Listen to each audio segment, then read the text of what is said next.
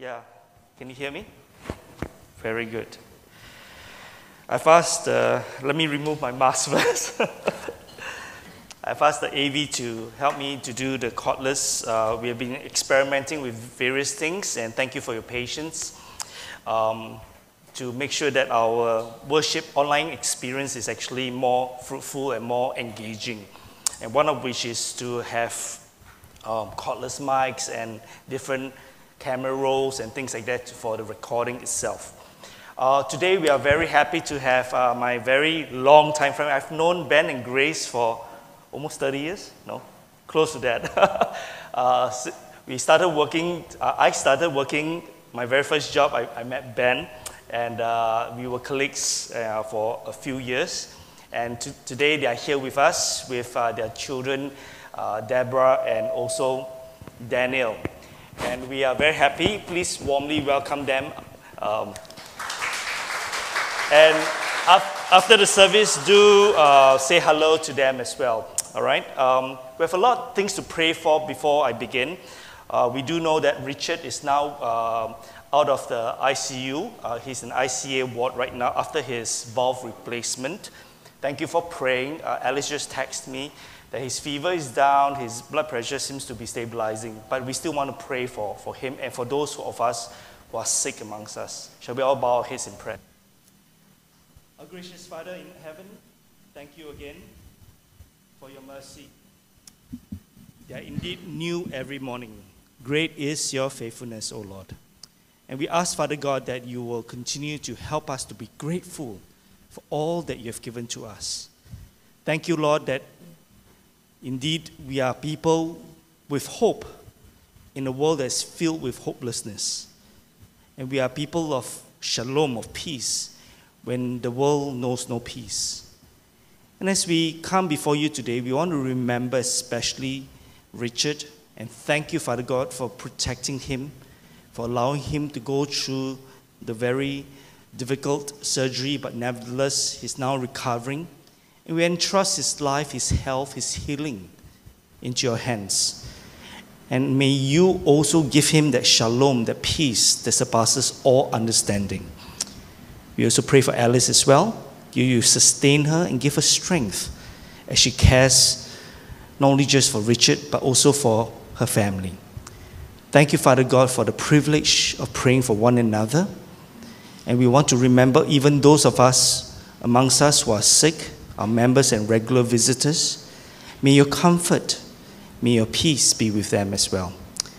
And Father God, now as we are about to open up your word, may you speak to us. May your favor be shown to all of us. We thank you and we praise you in Jesus' name. Amen. Yes. Looks like it doesn't work. Is it working? Still working? Okay, good. Test. Mic test. It's okay. Technology and I don't seem to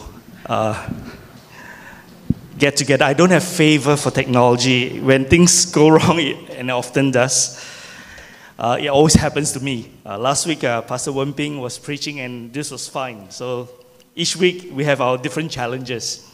And indeed, we need favor, don't we? And favor and this is not set up, by the way. Favor in Oxford Dictionary says that is approval or support or liking for someone or something. And another translation or another interpretation of that word itself is an act of kindness that is beyond what is due or usual. And finally, of course, if you think about party favor, it's like a small, inexpensive gift given to guests during a party or during an event. Now, we all need favors, especially God's favor. And today, we want to talk about God's favor, how God shows his favor to his people, his chosen people. And favor in the Bible is equated to blessings and God's provision. God's favor, as we go through this series in the book of Ruth, or the scroll of Ruth, is shown. But not the way we thought it should be shown. God's favor is shown in His hiddenness. He's behind the scenes. He's the one who's orchestrating everything. And yet, the people in this scroll, in this book, does not know that God is indeed sovereign. He's indeed showing those favor. And as we continue on in this series, I know that I've entitled it, Ruth, the best is yet to be. We've started this series last week with Pastor Wen Ping, and today I'm continuing on in Ruth chapter 2. But I just realized that when I named it, the best is yet to be, some of you asked me, am I from ACS? Anglo Chinese School. I said, no, I'm not from ACS. In fact, I'm a neighborhood kid, neighborhood school. And no offense to those of us who are from ACS, right? Maybe amongst us, there are some of us who are from ACS.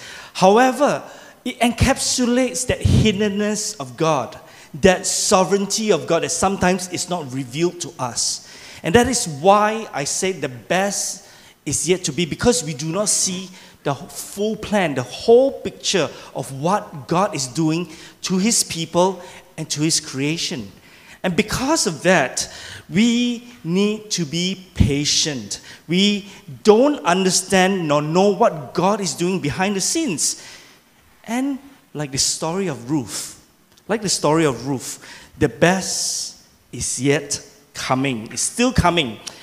And there are precious lessons that you and I need to learn from trusting God, from knowing that He is there in our times of need. And so the question I ask ourselves today is this: how does God provide for us in our times of need? How do we see and understand and know that He is there for us, especially when we go through hard times, when things do not go our way, when things seem to be like we're swimming against the current of life? And this is where we need to understand this idea of God's provision, His favor upon us, because our God is our Jehovah Jireh, Yireh. God provides. But how? How does He provide for us, especially when we fall on hard times, especially when things do not go our way? And this is where we turn our attention to Ruth. Ruth chapter 2.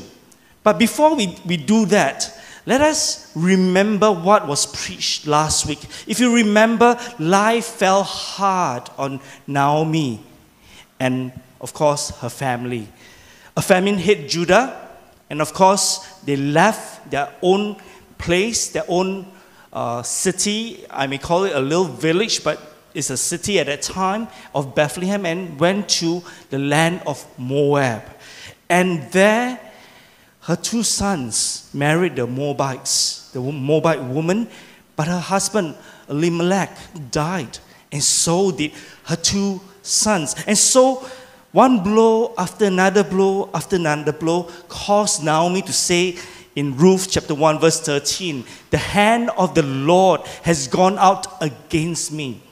And dropping down a few verses in verse 20, he says that the Almighty has dealt very bitterly with me. Which is why when she returned back to Bethlehem, she told her people, don't call me Naomi sweet. Don't call me sweet. Call me bitter, Mara, because the Lord has dealt heavily on me. And Pastor Wen Ping reminded us that life is suffering, and that we are to live is to suffer. And suffering sometimes can be very ambiguous. We don't know why we suffer. Just like Job didn't know why he suffered, because of the hiddenness of God. Not understanding that God allows us to go through those kind of testing to prove and strengthen our faith. And so there is always a surprise. Last week we said, Pastor Wen Ping said, there's always a surprise at the end. The best is yet to be. And so at the end of the suffering, there's always a rainbow waiting for us. At the end of a storm, There's always a rainbow behind that. And today, as we turn to chapter 2, we want to discover for ourselves how God provides. How does God show His favor to us? And in order for us to understand that and persevere in the midst of a storm, in order for us to walk the journey of faith with God, we need to understand 3 aspects of God's provision. I have said that there are 3 things about the hiddenness of God that we need to understand, and His provision that we need to understand. The first is the mystery of God's provision. The second is the means, the modality, the method that He provides, if I may. And finally, of course, is the messiness of God's provision. The messiness of God's provision. And so we come to today's passage, and that is to embrace that mystery of God's provision.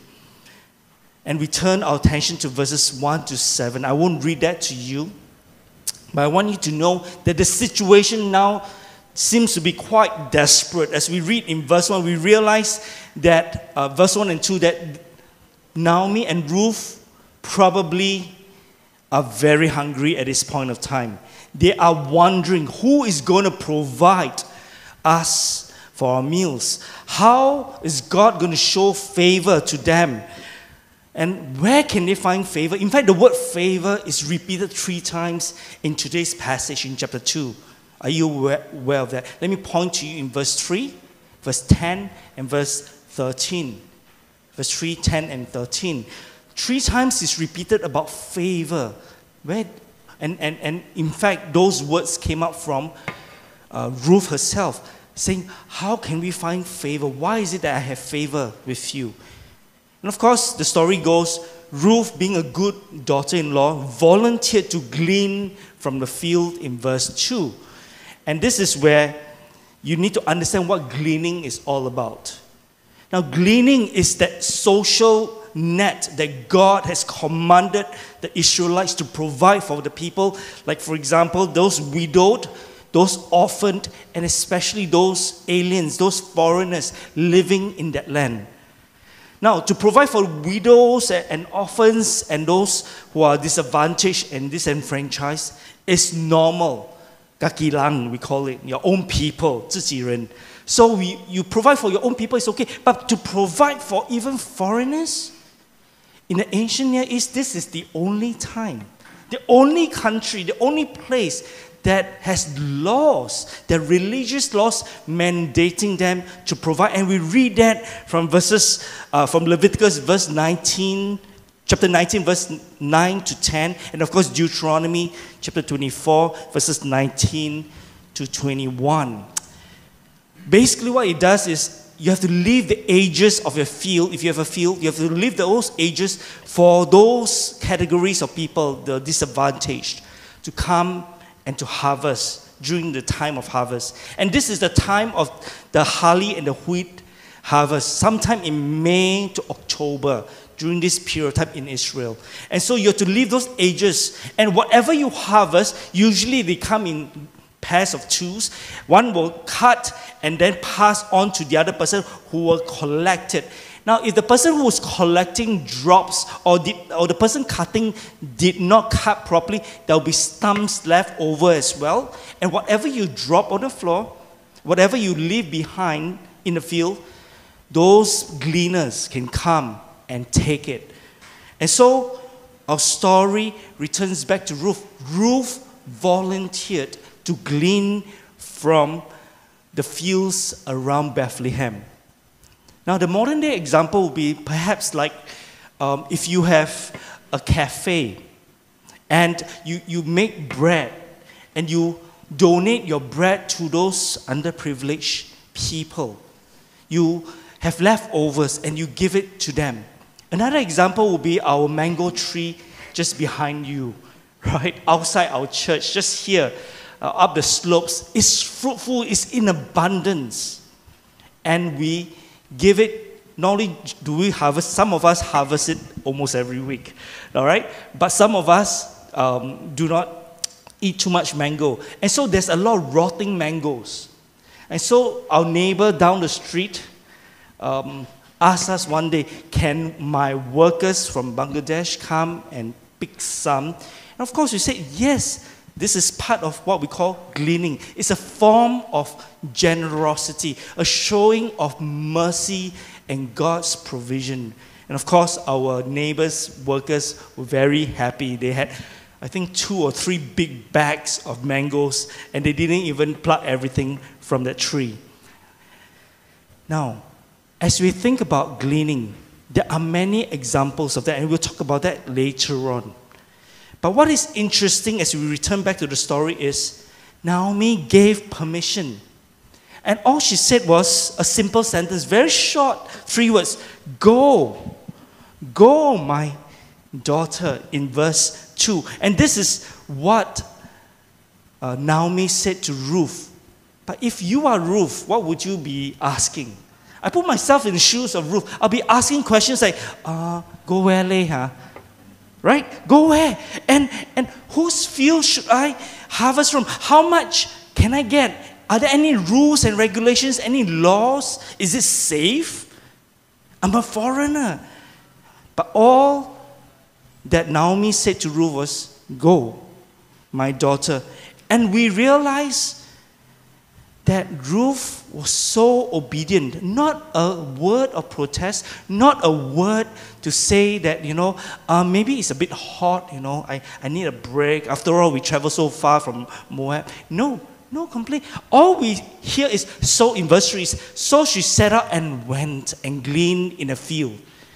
But what is important is in verse 3b. After the reapers, and she happened to come to the part of the field belonging to Boaz, who was from the clan of Elimelech. So happened, so convenient, so coincidental. But is it just by chance? We may be asking. And this is where I want to talk about the hiddenness, the mystery of God. Just so happen. It's as if though it's by chance, right? But do you realize that just so happen is not so simple? Because it just so happened that Naomi and Ruth returned to Bethlehem during harvest time. And of all the people that Ruth could have gleaned from, she just so happened to glean from Boaz's field, who just so happened to come to his field that day at that time when she was gleaning.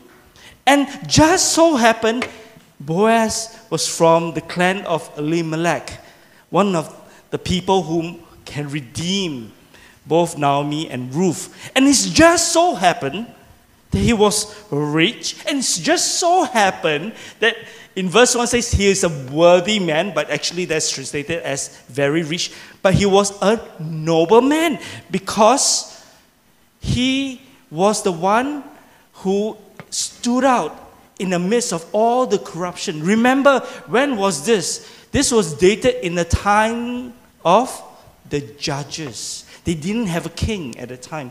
And we know in the book of Judges, at the end, the very last verse of chapter 21, verse 25 says what? Everyone did what was right in their own eyes. It just so happened that Boaz is a nice guy, a noble guy, a kind guy, a kingly person. And it just so happened that Boaz was able to and willing to help both Ruth and Naomi. Nothing happens, just so happens. Nothing is coincidence. And someone once said, I do not know who said this, but coincidence is a miracle, or chance, or luck is a miracle in which God prefers to be anonymous. I think that is so true. Because nothing happens by chance in God's agenda. His divine plan His plan for you and I will always be fulfilled to the letter.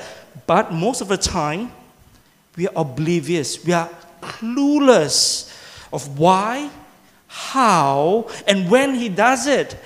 And this is God's mystery, the mysterious ways which God provides. His provision is unknown and often unrecognized by us.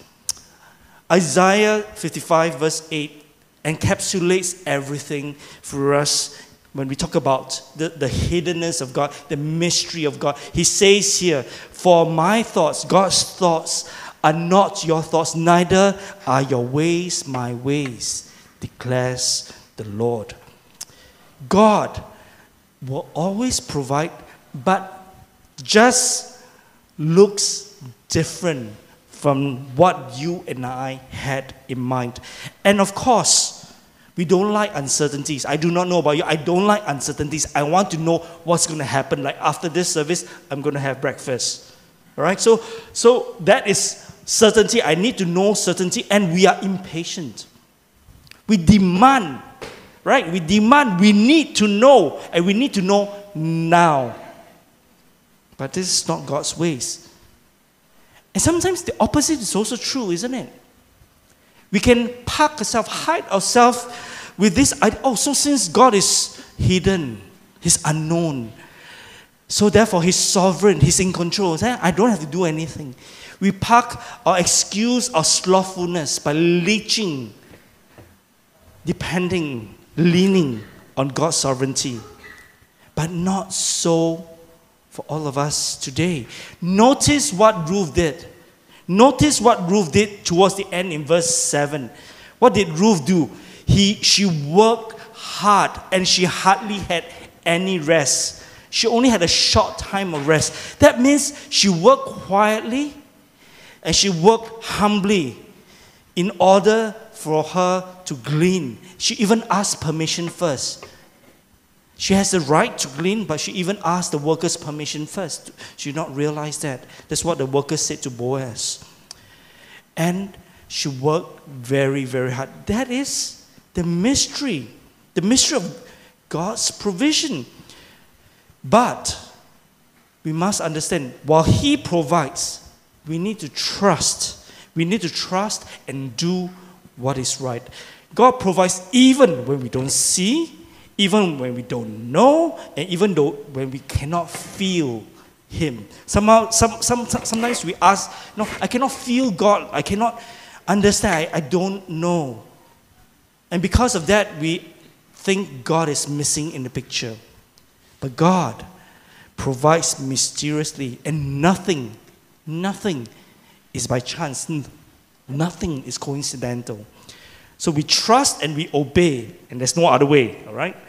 Even if we do not know why and how He provides. And that's where we lead to our second question, how? How does He really provide? As you think about the story, especially in Ruth chapter 2, how does God provide? Because there's three things that we need to understand in order for us to appreciate and persevere on when life is tough.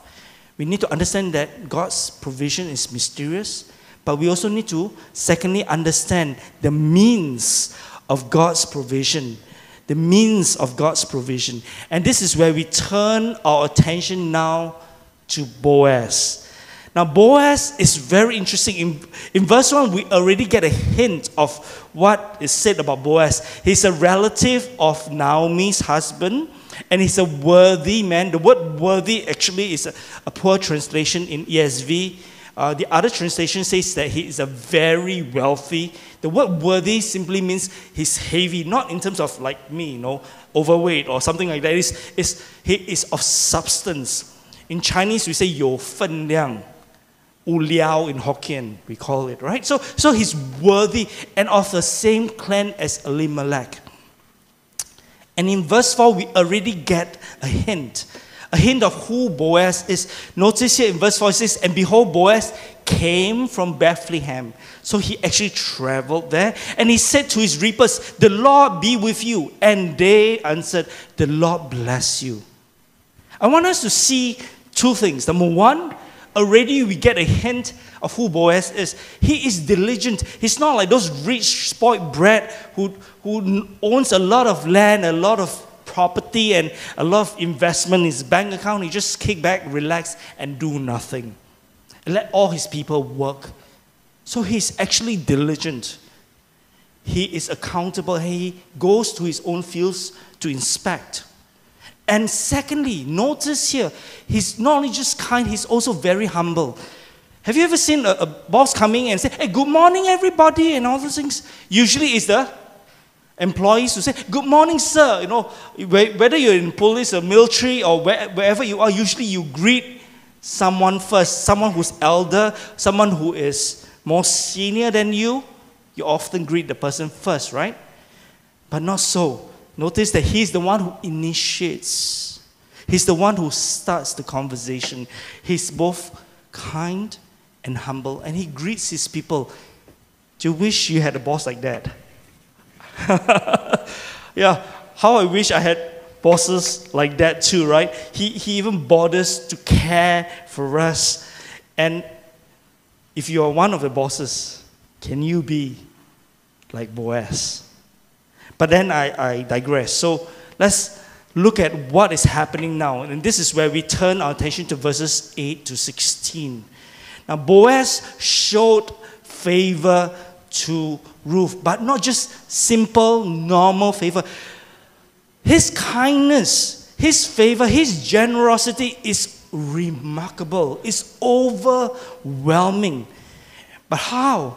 How did Boaz show favor? And let's turn our attention now to verses 8 and 9 and dropping a little bit, verses 14 to 16. Let me read for you verses 8 and 9. It says here, then Boaz said to Ruth, now listen, my daughter, do not go to glean in another field or leave this one, but keep close to my young woman. Verse 9, let your eyes be on the field that they are reaping, and go after them. Have I not charged the young men not to touch you? And when you are thirsty, go to the vessels and drink what the young men have drawn for you, basically.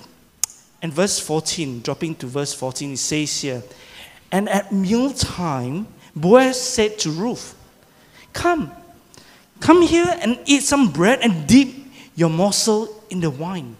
So she sat beside the reapers.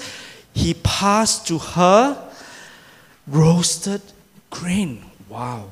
And she ate until she was satisfied, and she had some left over. Verse 15. When she rose to glean, Boaz instructed his young men, saying, let her glean even among the sheaves, and do not reproach her. And also pull out some from the bundles for her and leave it for her to glean, and do not rebuke her. Let me break that down for you, all right? You can see very clearly that Ruth had exclusive rights to Boaz's field, and we know he's rich, so she can harvest a lot, and probably had multiple fields, so over the next few months, she doesn't need to worry about food. So you get more than enough. And not only just that, you have companion women beside you. You're not alone, and you will be protected because you're given, the command was given, do not harass or violate this young woman. And obviously she's a foreigner with no rights in the land. But yet Boaz assures her, provides for her by providing protection for her. And of course, this is even more remarkable, that she will not go thirsty nor hungry, and better yet, she's actually being served. Do you not notice that? She's being served food. And Boaz personally served her food. The whole idea of her dipping her bread into wine is the idea of fellowship. That you are kakilang, you are my people. And this is remarkable because why? Why would anyone be so nice to someone? Let alone someone, at that time Boaz probably already know that, oh, Naomi, I think this is one of my relatives. But he probably didn't know what is happening to them. And so therefore, why is he so nice? He went the extra mile. He went beyond. He was overflowing in his provision.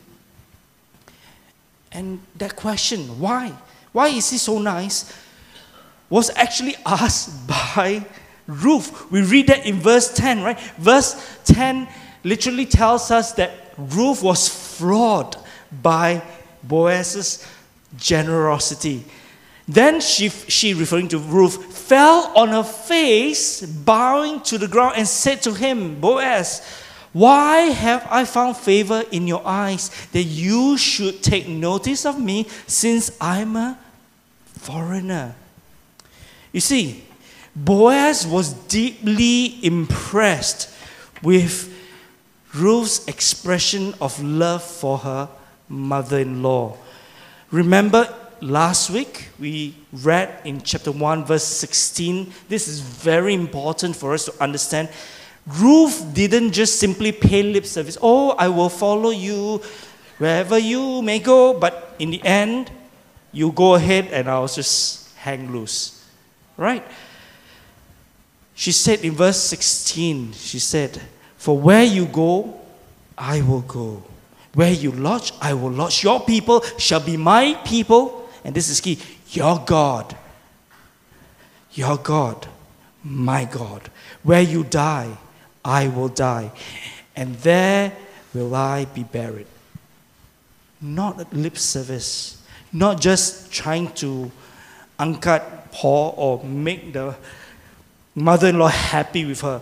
She literally sacrificed her kinsman, her culture, her comforts, even her own country, in order for her to be with Naomi.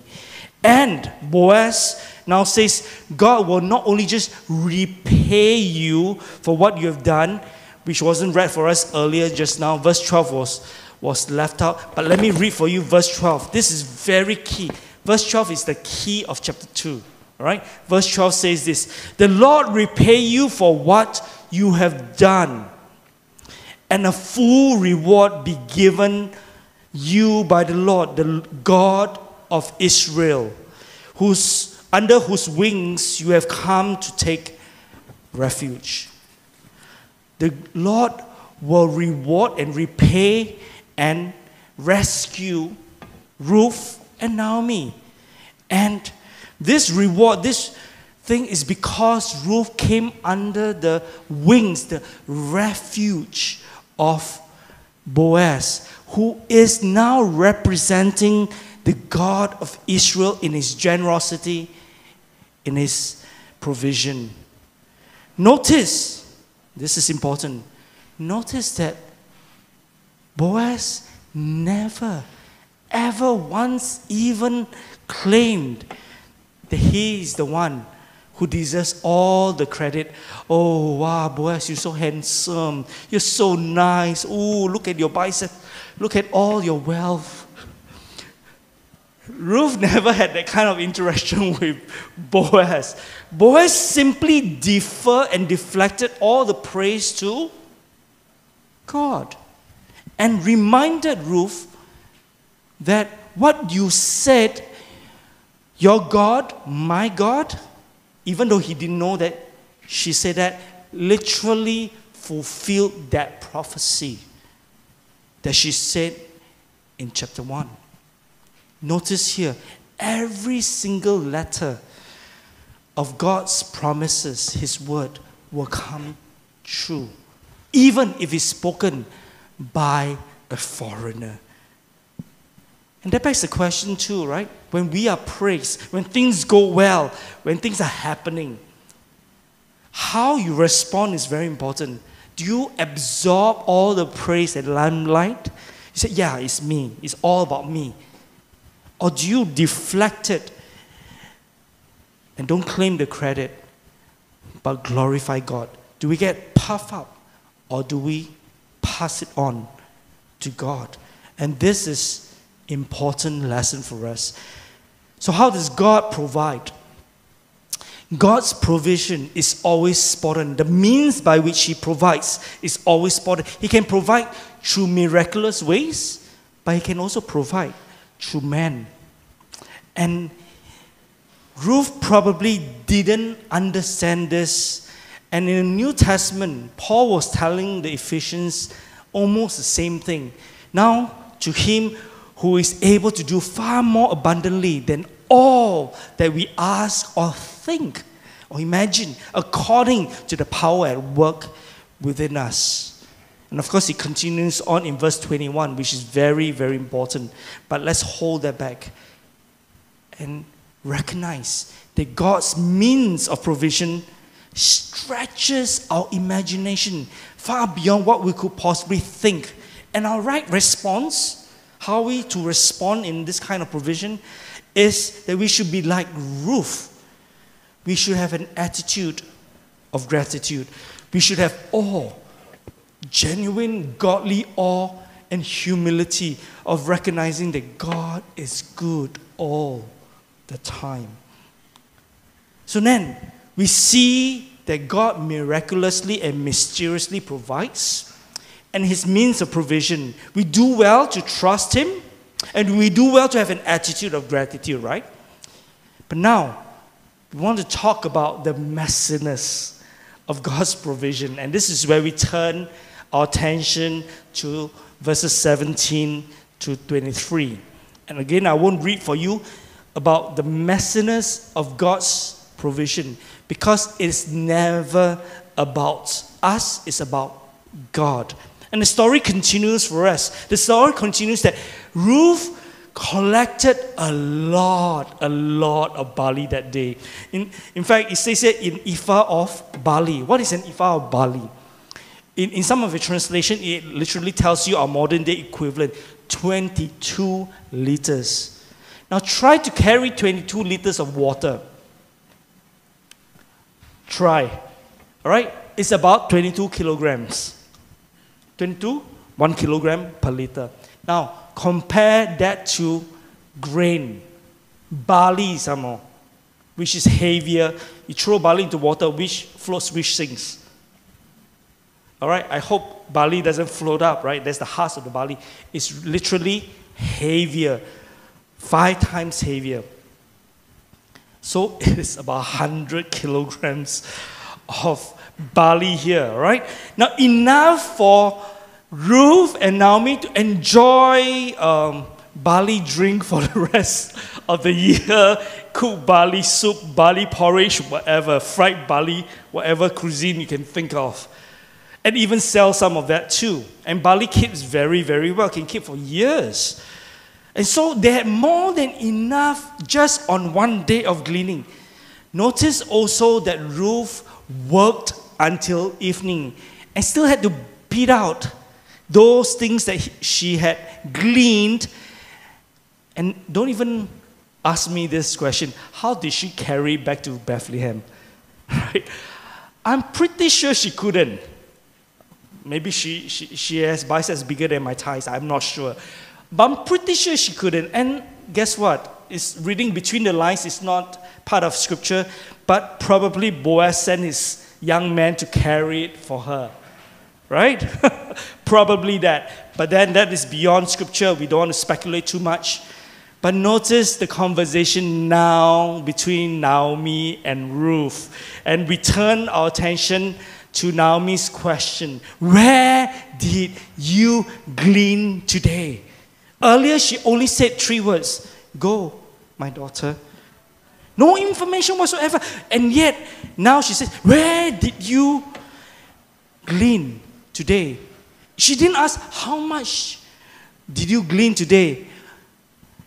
But she asked, where? Because it's obvious that she gleaned far more than a handful for the day's meal. That's what's happening here. It was so much that Naomi didn't even bother to ask how much it was. And when Ruth said it was Boaz, you can see Naomi's mind working very quickly.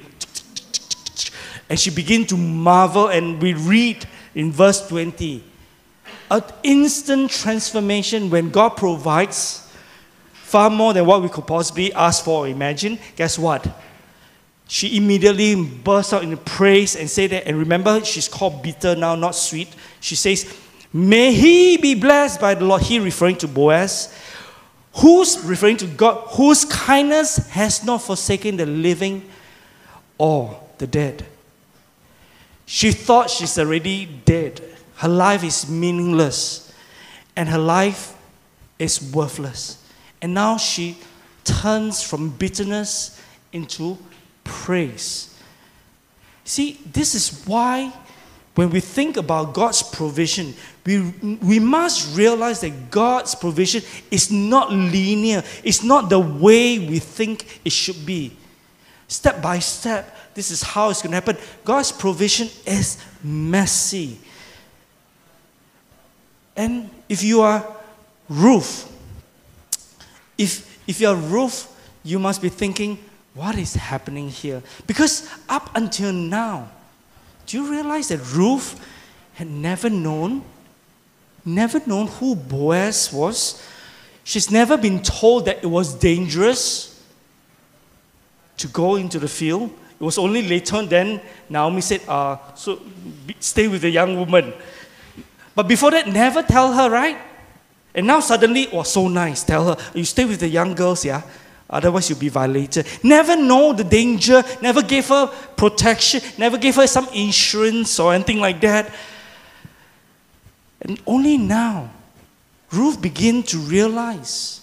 But she probably didn't know anything else about this whole idea of kinsman redemption culture, which we'll talk about a lot next week. Hold your horses. And here, Ruth is still confused, still wondering what in the world is happening. God's provision is not linear. It's not just clean cut. It is messy. And all that Ruth wanted to be was to be faithful and true. And poor Ruth.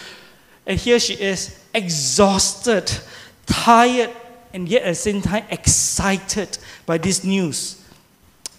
When God provides, it sometimes is messy. It's not cookie cut the way we want it to be, to fit into our mold. It is messy. And the thing is this, we try and we demand for truths, but God tells us to trust Him.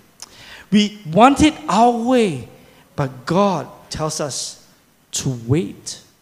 We want control, but God tells us to comply, to trust, and to obey. In happy times, I like this. I was looking for stencils for our church office to beautify Pastor Paul and church office room. And I was looking at Shopee because there's 99 sale, I think. I regretted looking at it because the ads keep coming in. In happy moments, praise God. In difficult moments, seek God. In quiet moments, worship God. In painful moments, trust God. And in every moment, thank God. See, God is in control, but we do not know. And we may never know. But His plans are better than our plans. Many years ago, I watched this movie. I love this movie. It's called Forrest Gump. If you remember that show, it's back in the 1990s. Some of y'all are not born even at that time. And there was a phrase that encapsulates the entire movie. It's called, life is like a box of chocolates. You never know what you're going to get. That's what Forrest Gump said. I'm going to watch that movie. I think it's in YouTube or whatever. It's free now. But Tom Hanks' movie, Forrest Gump, is really beautiful in the sense that I love this quote because it's so ridiculous and yet it's so really true, right? You know what you're going to get. When you bite into chocolate, you know that you're going to get chocolate. It's just that you may be pleasantly surprised or bitterly shocked by the taste. If you don't like bitter chocolate, I do, but many people may not like it, so you may be surprised by it. And this uncertainty, so-called, even though you know it's chocolate, drives people to polar opposites. You can either embrace that with joy and accept that uncertainty, or you can eat your hearts out, fretting over the lack of control and life's apparent constant vacillation, changes. Today's passage in Ruth 2 tells us that God provides. How does He provide in times of need? What do we do when we don't understand? What do we do when we cannot see His plan? What do we do when we can't trace His hands? This is the lyrics of a song, Trust His Heart. That's the lyrics of this song. And later on, as a song of response, I know this is perhaps a new song for many of us. It's an old song. I sang this song as a young Christian many years ago. I hope you can meditate on it. Colossians chapter 2, verse 2 and 3 tells us this. The mystery of God, Christ, in whom all treasures of wisdom and knowledge are hidden. Christ became flesh to take on all the pains, all the worries, all the sins of this world, of you and I, in order that we may have eternal life when He died on the cross for you and I. That is the mystery of God. And God's means of His provision is through Christ Jesus' death on the cross. And it is messy. The world does not want to accept this truth, that a man who is God becoming man can die like Boaz, giving unmerited favor to me, a rotten scoundrel. And this, my dear friend, is the beauty of the gospel. And this is the story, the beauty of the book of the scroll of Ruth. And as I invite the worship team to come forward now to listen to this song, Trust His Heart by Baby Mason, may the words of this song encourage you today. Amen.